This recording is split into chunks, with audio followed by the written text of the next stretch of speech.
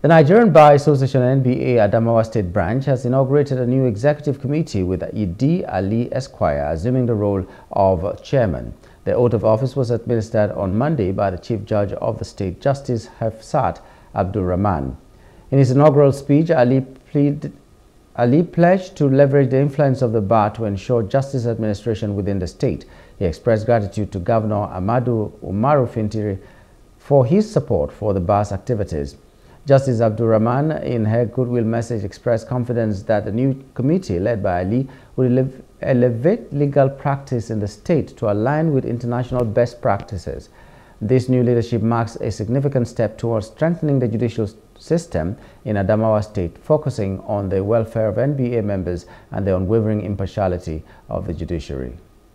Elected executive committee, we are united in our resolve to unify the entire Nigerian Bar, aiming to realize the vision of enhancing members' welfare, upholding the judiciary's independence, integrity, and impartiality, and furthering the rule of law.